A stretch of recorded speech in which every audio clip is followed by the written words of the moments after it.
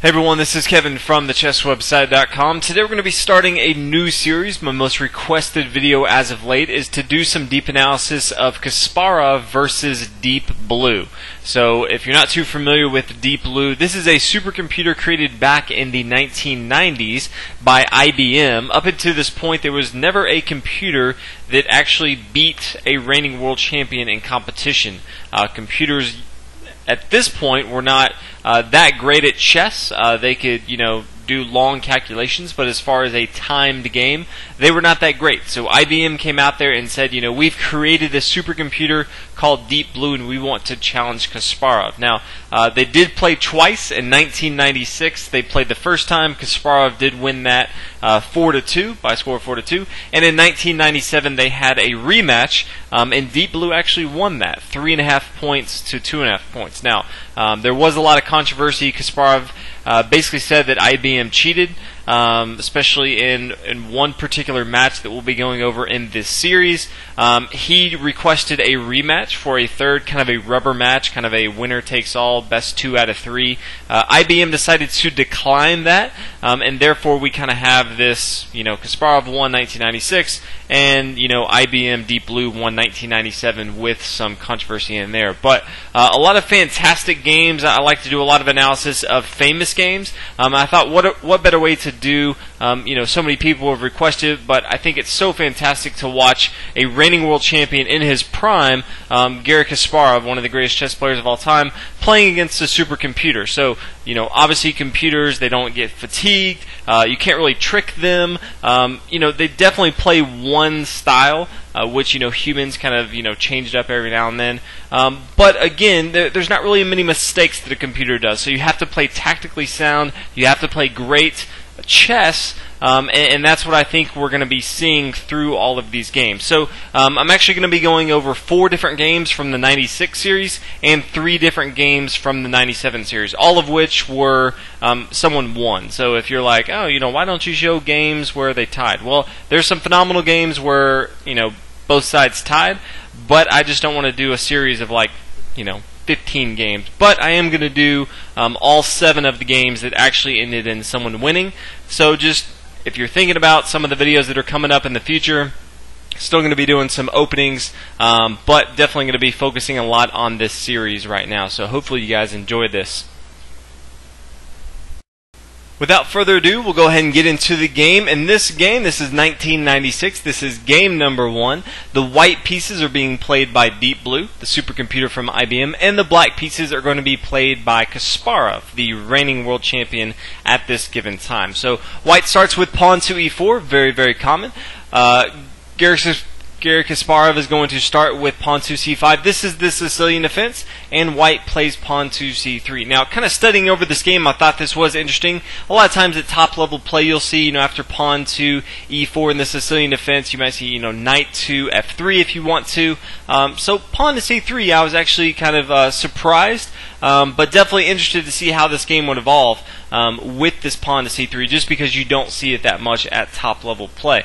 Garry Kasparov plays pawn to d5, again, trying to control the center of the board, trying to counter this pawn here on e4. Black's really going to have a dominant control of this d5 square early on into the game. You'll see that's kind of a focus point that Garry Kasparov kind of focuses on, even moving into the middle of the game. So white's going to take on d5, and Kasparov is going to come down and take here on d5. Now, typically anytime you see the queen come involved early into the game, you can usually get your knights involved into the game and actually kick that queen back with tempo. But as you can see in this example, the pawn here on c3 is actually blocking the knight to come to c3. So right now, white cannot kick this queen off with tempo, so he's going to continue with his development and just play pawn to d4, again pushing his pawns forward, trying to control the center of the board, and Garry Kasparov is going to do the same thing. Black plays knight to f6, again focusing on simple development moves from his minor pieces, but also again trying to hone down on this d5 square. He's really going to focus on that early on into the game. White plays knight to f3. Again, he can't get his queen's knight involved into the game, so go ahead and get your other knight involved into the game. And Kasparov is going to go ahead and bring his bishop down to g4. Now, it's very important early on, if you watch any of my videos, you know that it's usually a lot easier to get your king bishop involved into the game. So the light square bishop for white, and also the dark square bishop for black here. So, many times it's harder to get the queen bishop involved into the game. So anytime you can get this out and pin down one of your opponent's knights, typically that is not a bad thing at all. So it kind of restricts the play for white here as far as, he really can't get this knight involved into the game yet. He's really going to need to use this bishop to defend this, and he does get this light square bishop involved into the game. He doesn't kind of have to worry about that later on. He is at some point going to want to play, pawn to e6, kind of as we talked about before, opening up this dark square so he can kind of defend this pawn here on c5, also kind of get involved into the action of the board if he wants to focus in on try to attack this pawn on f2. Always a huge weakness for white early on. So definitely you want to get these bishop out of this back row before you start to solidify your pawn structure and kind of lock that bishop in. So that's kind of why we see this bishop come out early. And white's going to play bishop to e2. Again, as we talked about, making sure that this pin is no longer there to the queen, so white can kind of freely do what he wants to from here on out. Black is now going to play pawn to e6. Again, now that we have the bishop outside of the pawn chain, Garry Kasparov can now play pawn to e6, getting ready to get his dark square bishop involved into the game. Now, white's going to play pawn to h3. You never really want to have, a bishop here kind of pinning down one of your pieces. You really want to kind of alleviate some of that pressure. So, pawn to h3, very logical move, trying to kick that back. Typically, at top level play, even though a knight and a bishop are around the same point value, typically you won't see someone trade that off early on as far as giving up a bishop for a knight. It's much easier to open up a game as far as removing some of the pawn structures in the middle, and bishops do really, really well in open games. It's much harder to close a game up as far as the pawn structure. You can't really move around the middle of the board, and knights do fairly well in those closed games. So that's kind of why, if you're always wondering, like, why don't people actually like to trade off bishops early on, that's kind of why. Later on, once you see the pawn structures kind of get fixed as far as you kind of know what's going to happen, then actually, a lot of people will prefer, maybe knights over bishops. But early on, you typically rarely see that from a high-level chess player, especially, Garry Kasparov, the reigning world champion. So, black's going to go ahead and kick that back to h5, and white's going to castle on the king side. Obviously, once you start to develop your minor pieces, then you definitely want to get your king to safety. If it's castling on the queen side, or if it's castling on the king side, queen or king side, you definitely want to get into safety. Now, you're typically going to be castling on the side that you are developing your minor pieces. So if you look at this case, white has developed his knight to f3. He's also developed his bishop to e2, so obviously more than likely he's going to castle on the king side. Black's going to continue his development, knight to c6. Again, putting a lot of pressure on this square here on d4. Again, he's pretty much dominating this square here on d5. He does have this pawn and this knight here on f6, both kind of eyeing down at it, and he already has a major piece right there on d5 with his queen. So already has this, and again starting to get the rest of his pieces involved into the game. Right now it's about equal in if you're kind of looking, if you run this through an engine for chess, whether it's Fritz or Ripke or whatever you're running. As far as the position, it's about equal right now. We'll kind of get into later on as far as when that starts to change. But right now it's pretty close to equal. White now is going to bring his bishop to e3. Again, early on, both sides are just trying to get their king to safety and develop their pieces in a logical manner right now. So black is going to take here on d4, and white's going to take with his pawn on d5, and then we see the bishop immediately come down to b4. Now, it's very important to note, anytime a piece or a pawn moves from your opponent, always look at the space left behind. You may have heard this from a lot of other great chess minds, is always thinking about the space left behind. Once this pawn moves from c3 to d4, it kind of opens up this space here on b4. And Garry Kasparov, immediately, he needs to get his dark square bishop involved into the game so he can castle on the king side. So he goes ahead and brings down his bishop to b4. Obviously, it's kind of a passive move to bring it to d6. There's no really need to bring it to e7. His knight's not being pinned down to anything. Obviously, c5 would be a huge blunder. A3, you might as well just turn off the video right now. So b4, very logical move, and also, you know, it kind of restricts some of the play. You know, a lot of times you might see white bring his you know, rook to e1, kind of restricting that. So definitely a good move from Kasparov. White decides now to kind of kick this back, so he plays pawn to a3, very similar to what he did over here with pawn to h3. The bishop's going to come back to a5, and now white's going to play knight to c3. Again, developing his minor pieces, getting him involved into the game. He knows, well, we say he, it's a computer, but you know, again, Garry Kasparov is not going to give up his bishop early on into the game to exchange this. So he kind of, now, as we talked about before, he wasn't able to, but the computer was not able to develop his minor piece, this knight here, and kick this queen back with tempo. But he is now. So that's kind of why he is taking this opportunity now. And the queen's going to come back to d6, and now white's going to play knight to b5. Again, continuing this assault, putting a lot of pressure on Garry Kasparov, and now Garry Kasparov needs to continue to move his queen because it's being attacked. So he brings it back to e7, and now the computer plays knight to e5. And this is kind of where I want to stop and kind of talk about both of the positions, as both positions kind of, now we go into the middle game. So we're going to go ahead and go over a few more moves. You can see there is a discovered attack on this bishop here on h5. So Garry Kasparov is going to go ahead and just exchange these bishops here on e2. His bishop here on h5 was not doing a whole heck of a lot. And since this knight here on e5 is no longer being pinned, might as well just go ahead and exchange this, since the light square bishop for white, again early on, is a little bit stronger than the light square bishop for black, so might as well just come in and exchange those. So white's going to go ahead and take that, and then black's going to castle on the king side. So this is where I want to kind of talk about the transition. Everyone, you know, there's three main parts of a chess game. You do have the opening, kind of the beginning, then you kind of have the middle game, which is where we're kind of about to get into, and then you have the end game, which we'll get into a little bit later. But the middle game is kind of reached when both sides have developed pretty much all their pieces. You know, you obviously develop your minor pieces towards the middle of the board. Minor pieces typically are supporting your pawns, are supporting other minor pieces, trying to control the center. You definitely want to have, you know, king safety, whether that's on the king side or the queen side.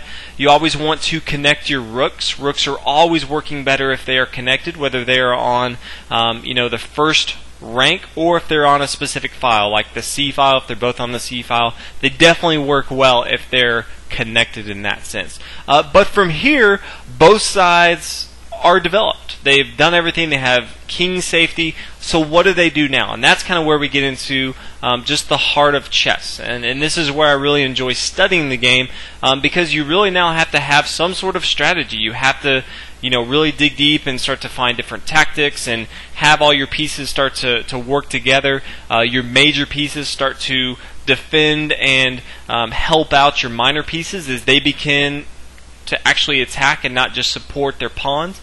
So a lot starts to go into it. So if we kind of look at it, if we look at this position right here, white is a little bit more active. Obviously he does have you know, his knights here on the 5th rank.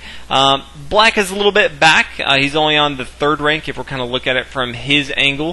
White does have this pawn here on f4, controlling the center of the board a little bit more here than this pawn here on e6. But do keep in mind that this pawn here on d4 is an isolated pawn, meaning that there are no pawns on either side of it. So this can be a huge weakness. It can also be a huge strength. It's going to be a little bit easier for this to become a pass pawn, getting past this pawn here on e6, and then it can freely come over here to d8 and promote to any piece that white wants it. But right now, it's actually going to be a huge weakness that Garry Kasparov is actually going to hone in on and try to exploit, this pawn here on d4. So just keep that in mind. You know, white does have a little bit of an advantage as far as, you know, his tempo, his you know, middle of the board is a little bit more advanced at that, but Garry Kasparov definitely has ways that he can attack and kind of chip away at this position right here that white has.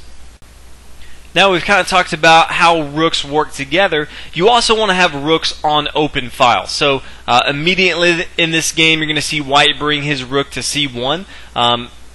Obviously he can do a lot more damage, this rook can, if he's on an open file than if he's kind of behind this pawn here on a3. He can't really do a lot. And this kind of goes for any of your pieces, which are why bishops are good in open games. The more space they can move to, the more squares they can actually get to in a fast period of time, the better they are. So knights actually work better in the middle of the board because they can, get to all different places of the board. If they're on the edge, if they're on the rim, a lot of times you'll hear the knight on the rim is dim. The knight can't go that many places. So anytime you're looking at a piece and you're like, where would this be good on the board? Look at the board and see where you can go that gives it the most opportunity to move. Now, in the case of a rook, it's always going to be on open file. So this rook automatically comes to c1, and Garry Kasparov immediately brings his rook to c8. This is an open file and c file, so they both kind of flock to that. Now the bishop is going to come to g5. Logical moves we talked about before. Anytime you can pin down a knight to your opponent's queen here, obviously this knight is also protecting this d5 square. Always an important square, the center of the board. It's a good thing. Now he doesn't have to worry too much about this knight here on e5. He does have a pawn and a queen protecting it, but he does need to notice, the computer being a he, is that this pawn is no longer being protected by this bishop. So Garry Kasparov right away is going to start to attack this. Again, it is an isolated pawn. Right now, it is a weakness for white. So Garry Kasparov sees this, and he's going to start to attack that. He brings his bishop to b6. Logical move. There's not a whole lot of different things that Kasparov can do right now. So black moves, bishop to b6, attacking this pawn. And white's going to play, hey, bishop takes on f6. Now, Garry Kasparov is actually going to take with his pawn here. Now, if you look at it, you say, why doesn't he take with his queen? If he takes with his his pawn, he does have this G file open, and that's true, but keep in mind if he does take with his queen, it's actually going to be a pretty tough game for him when white plays knight to d6. It's kind of getting too close for comfort here, and this queen's kind of out of position here. The queen side is being attacked, heavily from white here, and it's just not quite as, as good as if he just takes with g6. And again, he can always bring his king over to h8 if he needs to for safety.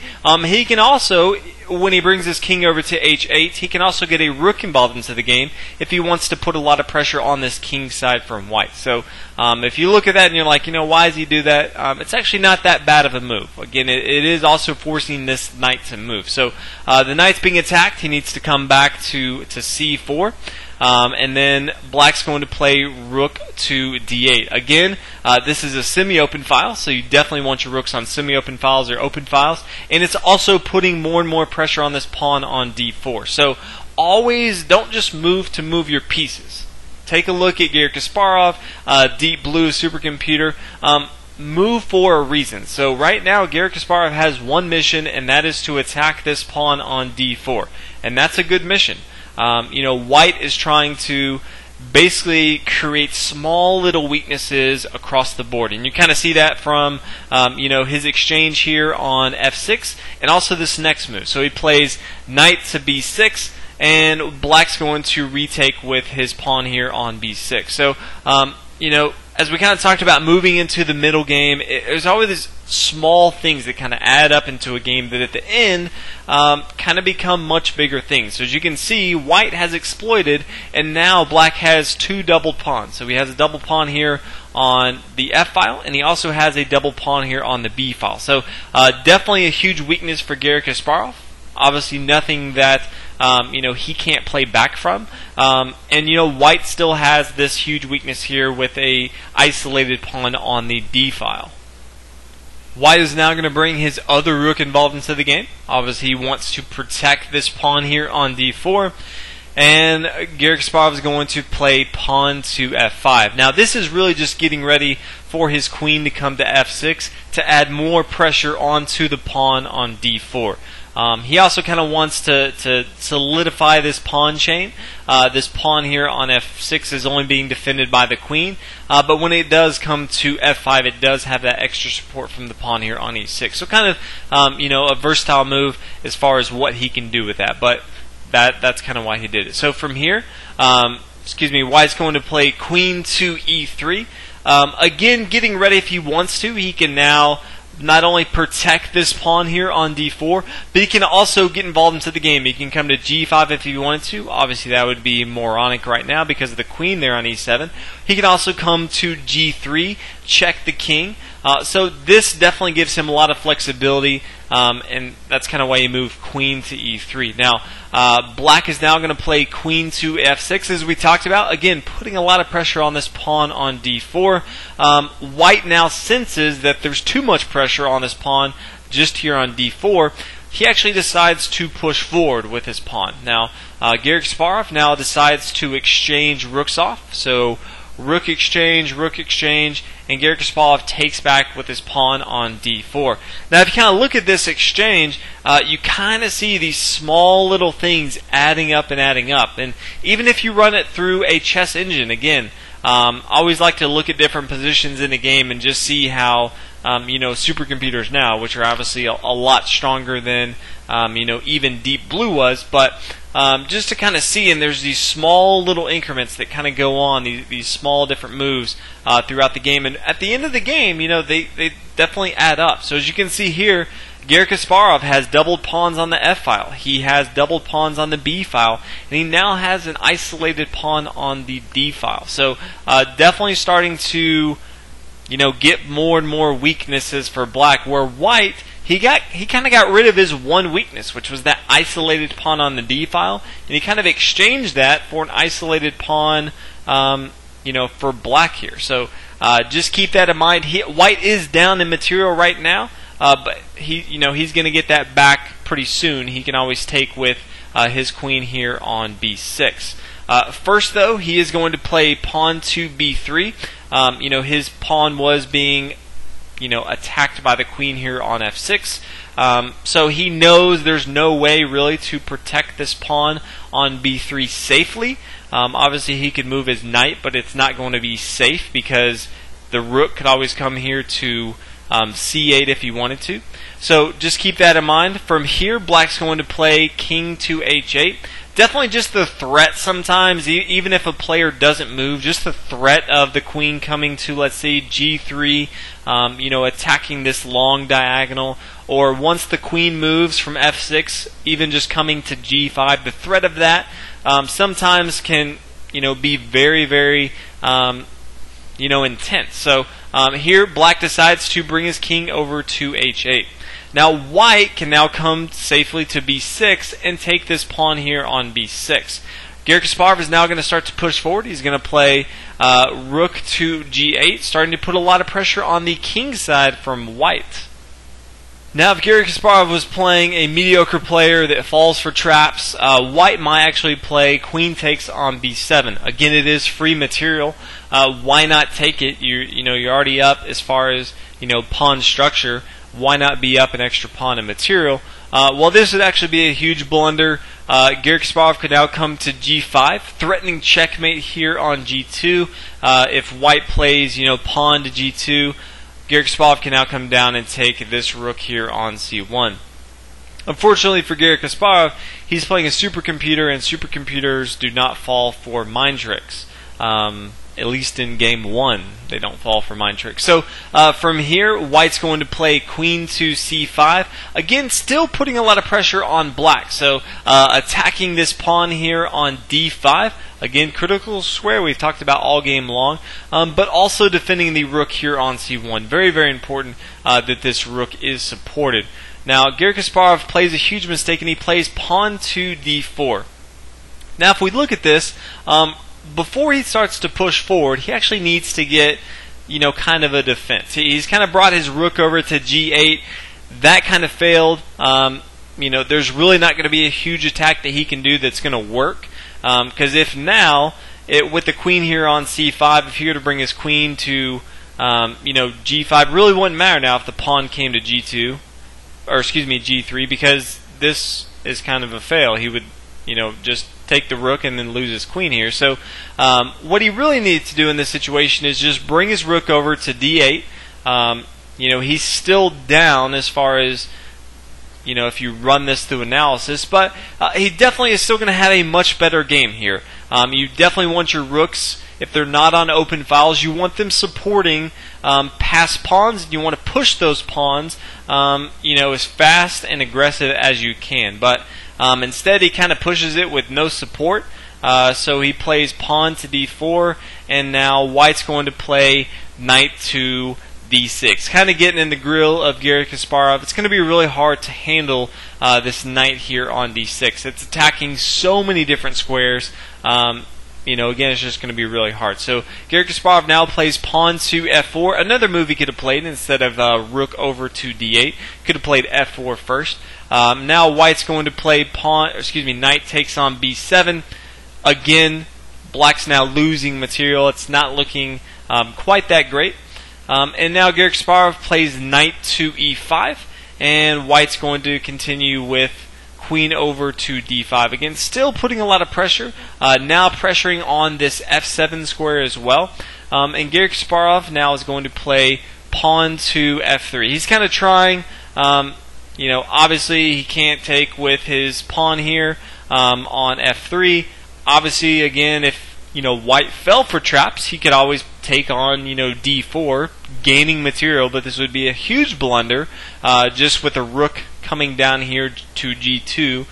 White's actually in a huge hole right here, but it is a supercomputer. Again, they don't make mistakes. So white, all he has to do is just play pawn to g3, and then Garry Kasparov plays knight to d3, and the rook's going to come over here to c7. He is being attacked, so he does need to move this rook, and white comes to c7. Anytime you can get your rook to the 7th rank, if you're white, or the 2nd rank for black, that's exactly where you want it to be. Obviously, you're going to be able to attack all of the pawns that have not moved yet, and also if the king has not moved it pretty much restricts all of his movement on the board. Now, if there's no pawns on the 7th rank and the king is outside of the 8th rank, it's not quite as good, but still definitely, if you're kind of looking to move your rook forward, kind of looking for a place for him to go, the 7th rank is usually a very, very good place for him to go. So from here, Garry Kasparov probably makes another blunder that kind of cost him the game.